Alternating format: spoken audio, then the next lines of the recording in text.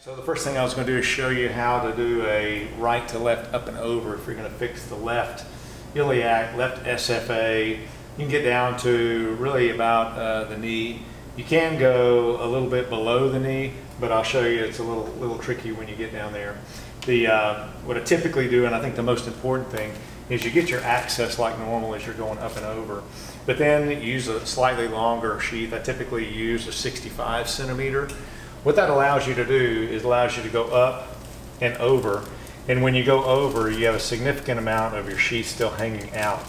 Now, I'll typically like to secure that, so if you can secure that at the groin, that's ideal, but it leaves you plenty of room to go up and over into the proximal portion of the left common femoral artery to look down that left leg.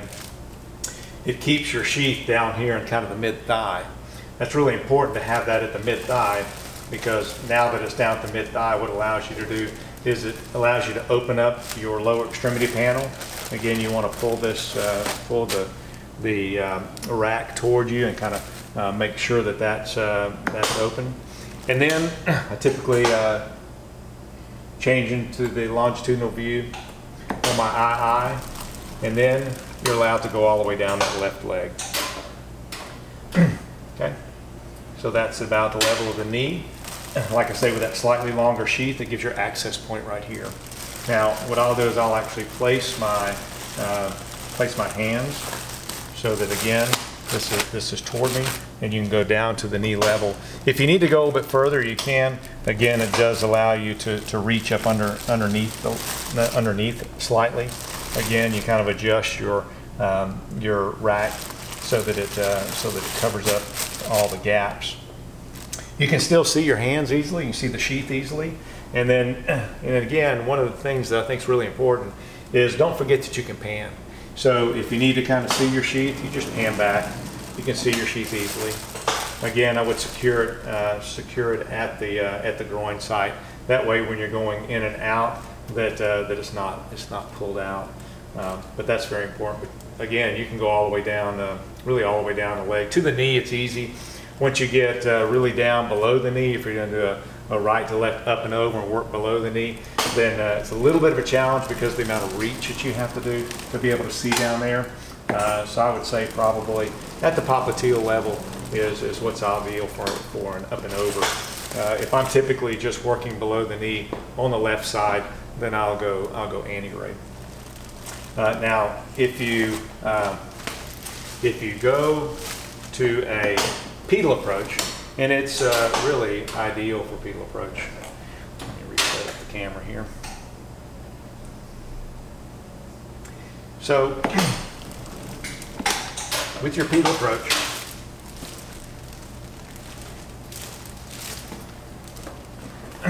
one of probably the most important things that I would say is make sure if you're going to drive your camera, have it below the foot level, because if you have it too far up, then as you start moving the camera in, it'll tend to hit the CMA. So you want your controls below the feet. Okay, that way when you move in, they don't get in front of you, they don't get in your way. All right, access point, ultrasound guided access, right or left pedal approach. Typically we'll use a 5 French slim sheath that allows you to use any 6 French delivery system. Again, I would secure that. You can either sew it in or use a tegaderm is what I typically use. Just use a tegaderm on top. That'll hold it in place. Typically, the sheaths are so tight in that little vessel that it's not going to pull out, but I like that extra security of it staying in place. So once you get your access, then I'll move the camera down. Again, get it into place, and it allows you to go all the way down the knee. Watch the gap between the lower extremity panel and your legs. Once you get into position and you know you're going to be treating, say, at the proximal tibia, then this is about where the imaging level of that will be. And so once you get that, you want to close these gaps down. Once you get in position, make sure that the rack is toward you, and then you can just work the rest of the time. If you need to slide in or you need to slide out, Or don't forget that this can be pulled towards you as well if you need a little bit more room, and then you can move your camera down if you have a floating II. So you can just move that down or move it up. Many times what I'll do is, rather than panning, I'll just move the camera in and out as I want to go up and down the leg. But you can do that for the right or left leg. And then when you're done, you can just kind of slide it out. You know, don't keep in mind that you can pan in and out really easy. But as long as you keep the rack toward you, again, that keeps the scatter from coming up off the patient. We know that we get more radiation from these peripherals, so that's a very important thing. So for an antegrade stick, again, I do the antegrade sticks going down the legs without any lead on. What I typically do is pan the patient back, okay, get my access point, and then once I get my access, then if I need to see, I basically just slide the patient in. I leave a little bit of gap here because, as you know, sometimes you don't get access directly, or the wire goes in the profunda and you need to see where you are. So you have plenty of room to see, and so what you'll do is you'll just kind of slide the patient in, see where you are. You still have full access. You can flip the rack toward you, and again, manipulate your wires, whatever you need to manipulate to go down that SFA. Again, I would probably keep the controls as far to the right as you can, so they don't get in your way as you pan in, or they don't get too far up underneath you. Okay, once you get access, then your access point is here. You don't really have to have an extra long sheath. I typically just use a straight antegrade femoral sheath, and then from that you can fix the legs all the way down. Now, one of the things that you can do is what I like to do is, because again your distance from the radiation is the amount of radiation it gets inverse to the square of the distance. So rather than moving the patient away and being way back here, I just move the camera down the leg, and so get as far away as I can, lower that gap as much as I can. Typically we'll turn the II in the longitudinal position so I can see more of the leg, and then I can work below. Once you get access, and once you get into the position where you're going to work, then again I would either raise your table or lower the lower extremity panel. Best thing to do is probably raise the II, raise the table so you get your gap here at about 1 inch. Okay, bring your soft rack panels toward you, and then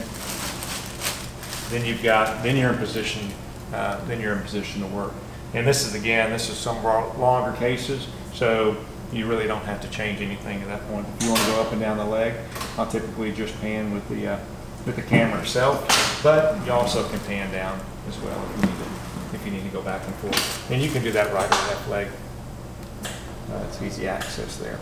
So now when we're going a left to right, up and over, again, you turn the patient around.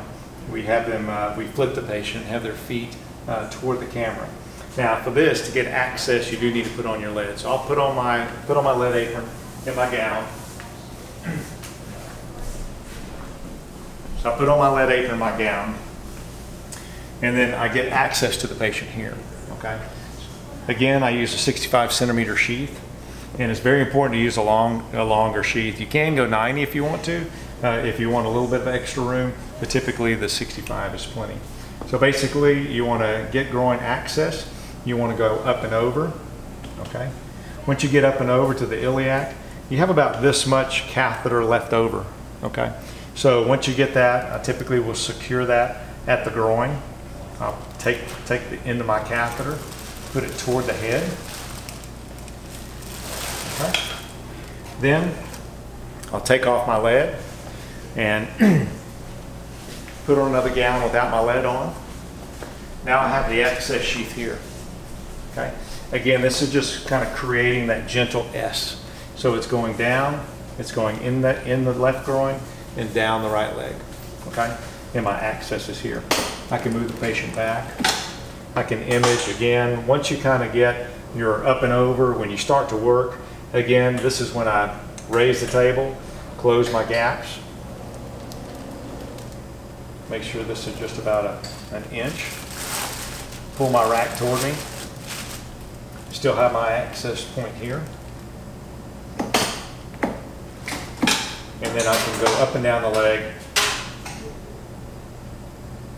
to image the leg. Again, when I try to do this, I will take the camera up and down. Again, as you're going down, and you say you want to work in the pedal, you know, in one of the tibial vessels, you can go all the way down the leg, and that's moving the radiation away from you.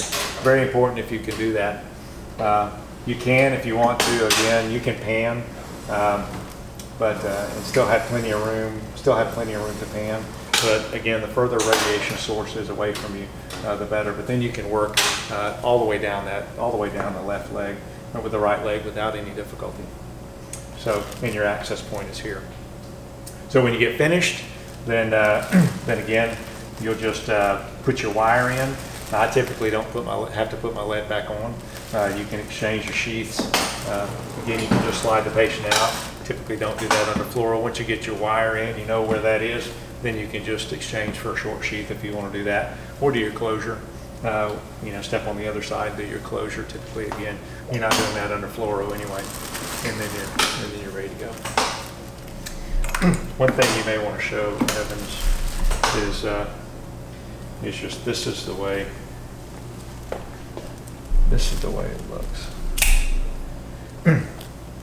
So this is the way the catheter will actually look in the body. So again, your access point is way up here, really about the elbow level, and so that's what allows you to advance this, advance this all the way down.